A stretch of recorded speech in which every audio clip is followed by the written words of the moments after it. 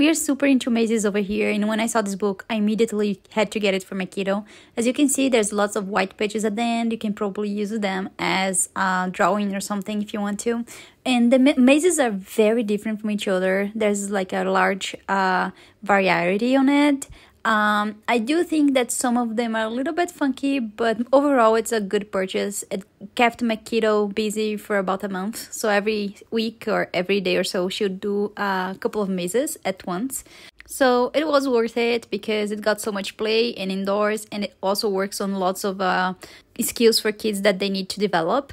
So if your kids are into mazes, you might want to consider this purchase.